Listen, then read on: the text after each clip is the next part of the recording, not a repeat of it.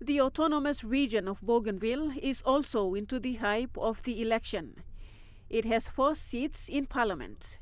The order of draw of candidate numbers was done last week, and nomination papers from AROB have been returned to the Electoral Commission head office in Port Moresby. 6 candidates are vying for the regional seat, including former Governor and President Dr. John Momis. A total of 22 candidates are contesting for the North Bougainville seat, with Central Bougainville having 17 contenders and South Bougainville with 10.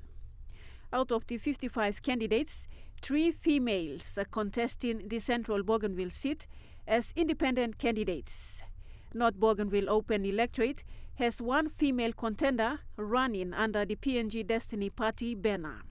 Lindy Suharupa, National EMTV News.